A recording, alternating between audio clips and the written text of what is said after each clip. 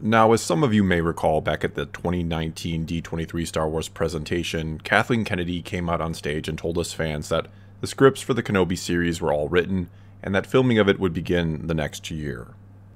But shortly thereafter, I believe it was about a month later, we learned that wasn't exactly true, that not only had just 2 of the 6 scripts for the series actually been written, but that they, or she, was unhappy with the story and the whole thing was scrapped. Pre-production was halted, they were on the hunt for a new writer, and we were likely only going to get 4 episodes instead of 6 when all was said and done. And in all fairness here, if the scripts they had and the direction of the show was really that bad, then yeah, I'm happy that this happened, that it was delayed and the process was essentially started over. I'd much rather wait another year for something potentially great than quickly get something that might be average or, worse yet, flat out bad.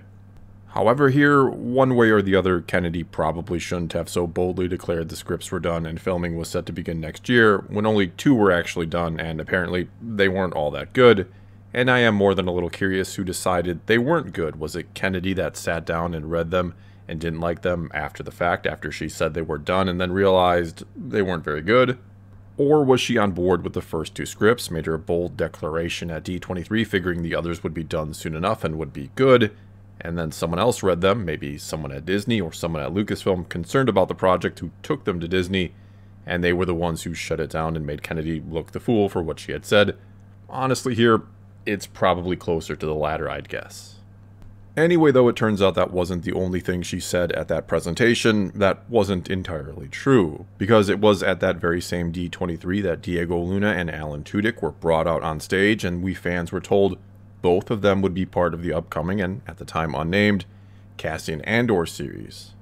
And in case you've forgotten, Diego Luna played Cassian Andor in Rogue One, and Alan Tudyk played K2SO, arguably the most popular or well-liked character in the whole movie. And so hearing at the time that K2SO would be in there got a little sigh of relief out of me and really added to my excitement for the show, because though I didn't think the characters in Rogue One were as boring and forgettable as some people have said they are, I still did think, for better or worse, that K2 was the best and most enjoyable, and he brought a sense of levity to the film that was needed and did it in a more classic Star Wars style. In other words, I thought he added the right kind of humor and was just all around a likable character. And though certainly the character of Cassian Andor could and likely will be built up rather well in his own series, that he would become a truly great character given enough time, I thought K2 would be needed in there at the start to really pull in the fans who either had their doubts about the show or just didn't really care about it. And I have seen a lot of people saying they're not all too interested in it, even when they thought K2 was going to be in it, but it turns out he won't be, at least not in the first season.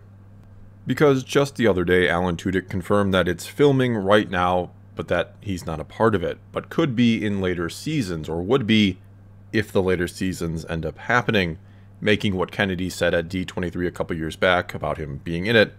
only true from a certain point of view, it seems. And though, yes, the show's first season could still end up being absolutely incredible, or even just good, even without K2SO in it, it won't matter too much if no one tunes in, or if Star Wars fans and your average viewer don't pay those monthly Disney Plus subscription fees to watch it. And the best way to lure them in, honestly, would have been with the most memorable and popular character from Rogue One. It would have been by including K2 and to feature him heavily in the marketing leading up to its release.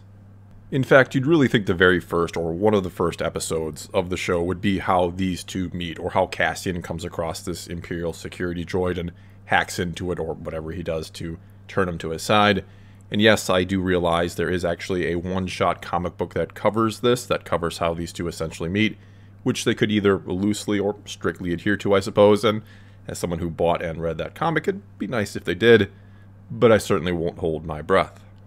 Because I think when it comes to a sort of canon hierarchy or level of importance and likeliness to be retconned for the greater good if need be, comic books would be at the very bottom of the list and the source most likely to be overwritten, especially when it's just a one-shot comic that I'm guessing probably not a lot of people even read, and that what's replacing it is a live-action series. In other words, if given the chance to get that far, I'm fully expecting a new sort of first meeting between these two characters in the series, and I'm surprised it won't be happening right in the first season and early in it, though I will say by the sound of things, it seems like they do have a overall plan laid out, which is always nice to hear in regards to a new Star Wars project these days, because it sounded like Alan Tudyk may have details about how he would eventually be brought into the show. And if I had to guess here, I'd imagine that the first season of the series will kind of show that Cassian is a cold-blooded and all-for-the-cause type character no matter what he has to do, which is kind of how he was introduced in Rogue One when he shoots an informant of his in the back, rather than see him be captured by the Empire, which I gotta say was a pretty great and jarring way to start that film, to show that the rebellion wasn't afraid to get their hands dirty, shall we say, yet by the end of the movie he is sort of a changed man. And so what I think this series will ultimately do with the character is to show why he will eventually have that sort of change at the end of Rogue One. We'll even get a more extreme version of the character at the start of the series, and that when K2 is brought in, ironically enough, it'll be a droid that sort of brings out the humanity of him, and perhaps why they don't want K2 in there right away is because they want at least a full season to really establish who he is at this time and why. Though, of course, the problem with this premise is it'd be a lot like The Mandalorian with how Grogu brings about a change in Din Djarin, though I don't think there'd be quite the same emotional attachment between Cassian and K2 that there is between those two. Either way, it's very similar, so maybe I'll end up being dead wrong about what they do with this character, though I don't know what else you really do with him. I mean, all we really know about his background right now is what he said in Rogue One, that he's been in this fight since he was 6 years old, meaning, again, a starting point for him in the show would likely be a colder and even more detached version of the character than we saw in Rogue One, and that final sort of change in him really can't or shouldn't come about until Rogue One. We can maybe see hints of it, but again, the way he kills that informant at the start of Rogue One implies he's still in that whatever it takes mindset overall.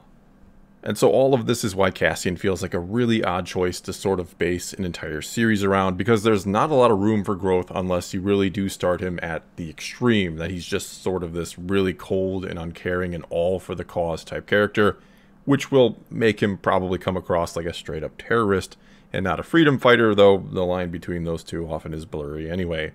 But if he's really that extreme, you'd think he'd be more likely to be with Saw Gerrera and the Partisans than with the actual Rebel Alliance. And honestly here, my only guess as to why a Cassian Andor series of all characters in Star Wars is that Diego Luna is a huge Star Wars fan and was likely more than happy to do it. And with just how successful Rogue One was, they thought a series based on it would be good or do really well, when in all reality, as I've said before, I thought Rogue One, yes, was a really good movie. It's the best Disney Star Wars film, in my opinion. But it certainly benefited from the excitement generated from The Force Awakens. It came out when everyone was still just excited to have Star Wars back, and people flocked to see it.